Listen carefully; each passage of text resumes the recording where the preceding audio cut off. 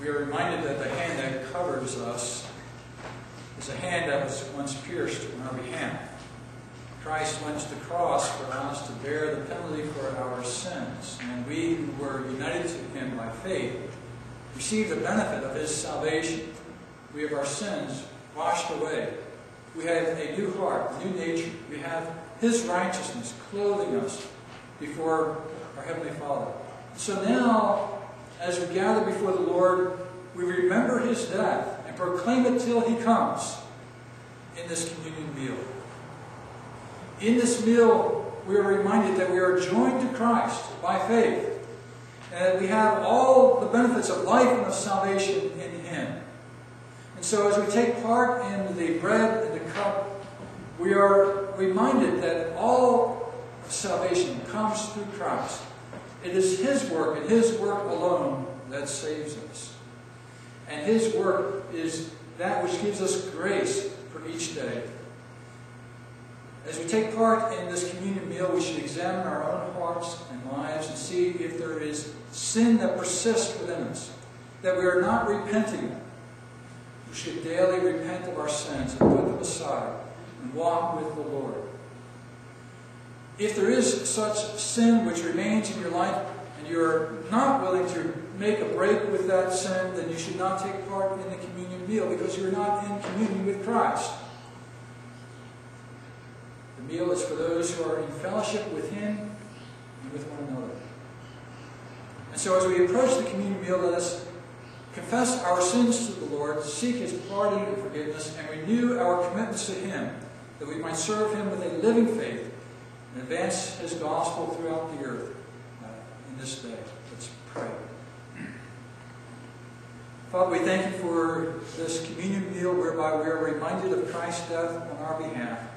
In the breaking of the bread and the pouring of the cup, we are reminded of his death and how he gave himself for us, that we might be nourished on his offering on our behalf, that we might be strengthened in faith and equipped to love and to serve you. We pray, O God, that you would bless our communion meal together. Forgive us for our many sins, our sins against you, and our sins against one another. We pray that you would wash us and forgive us for all these things, and help us to live in holiness, to live righteous lives that please you, which reflect the righteousness of the salvation that we have in Christ. And so we thank you for this bread and cup. We pray that you would bless them to our hearts and our lives, strengthen us by grace that we might live by the power of your Spirit. We ask for these things in Jesus' name. Amen.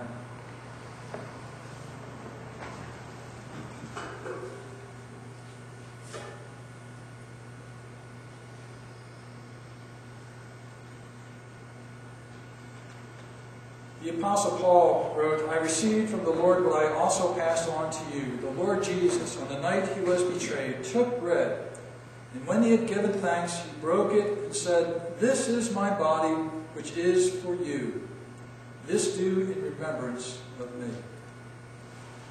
Let's remember the breaking of our Savior's body on our behalf as we eat this bread. In the same way, after supper, he took the cup, saying, This cup is the new covenant in my blood. Do this whenever you drink it in remembrance of me.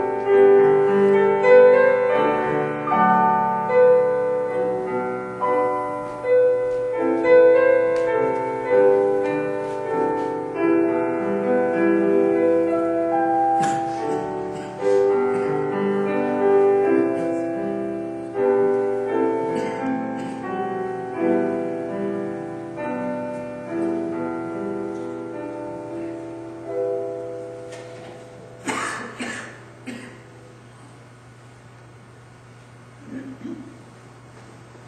remember the shedding of our Savior's blood on our behalf as we drink from this cup.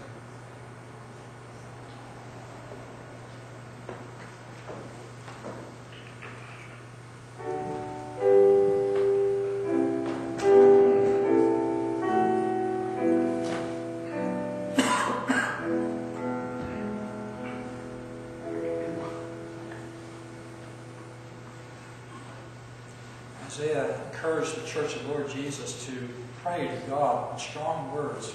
Awake, awake, O arm of the Lord. Let's join our hearts and minds and pray that God will bring help and salvation for His people today. Let's pray. Thank you, O God, for your mercies to us, and we pray that you would encourage us to live for you, trusting in your provision of grace and praying to you in our time of need, praying with eagerness and zeal that your kingdom, your righteousness would advance in the earth. And so we pray for the work of the gospel in our congregation. We pray that your righteousness would more and more advance in our own personal lives, that we would more and more reflect the beauties of your holiness, the glory of your righteousness. We pray for your help in that regard. We pray, too, that we would show forth the righteousness of Christ to our community, and that many would receive the free gift of everlasting life through trusting in Christ. We pray for your blessing on the ministry of our church in that regard, that many would receive the gift of salvation through Jesus Christ. We thank you for your mercies to us in our country. We pray for your provision for our needs. We would ask that you would teach us to pray, even as our Lord taught his disciples to pray, saying, Our Father, which art in heaven, hallowed be thy name. Thy kingdom come, thy will be done, on earth as it is in heaven. Give us this day our daily bread, and forgive us our debts, as we forgive our debtors. Lead us not into temptation, but deliver us from evil. For thine is the kingdom, and the power, and the glory forever. Amen. Our final hymn reflects on that exhortation from Isaiah, Arm of the Lord, awake, awake. Hymn number 372. A hymn of missions, a hymn of the advance of the gospel in the world today. Let's stand to sing. Oh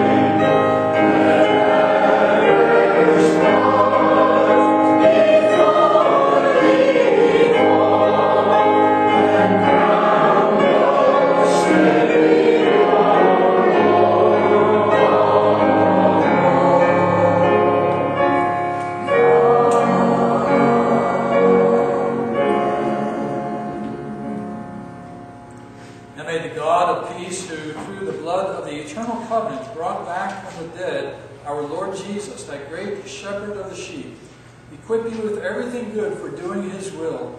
May he work in us what is pleasing to him through Jesus Christ, to whom be glory forever and ever. Amen.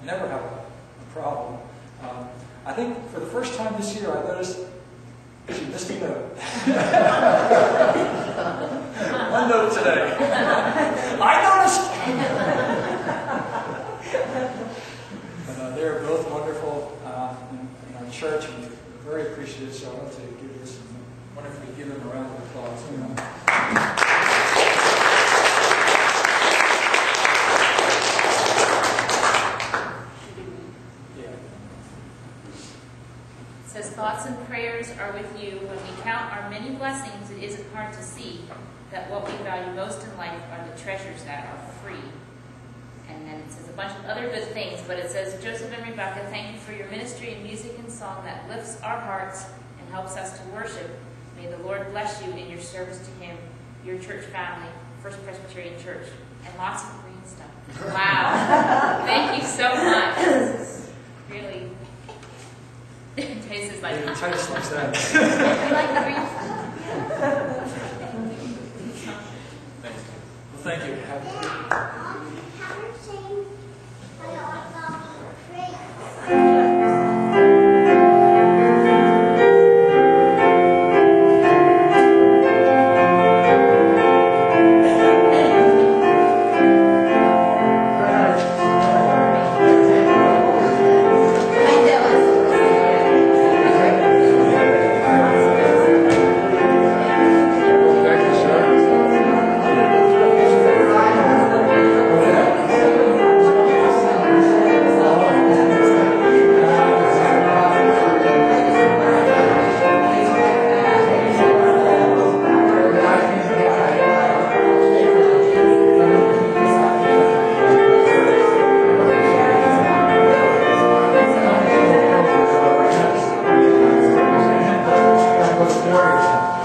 Glory.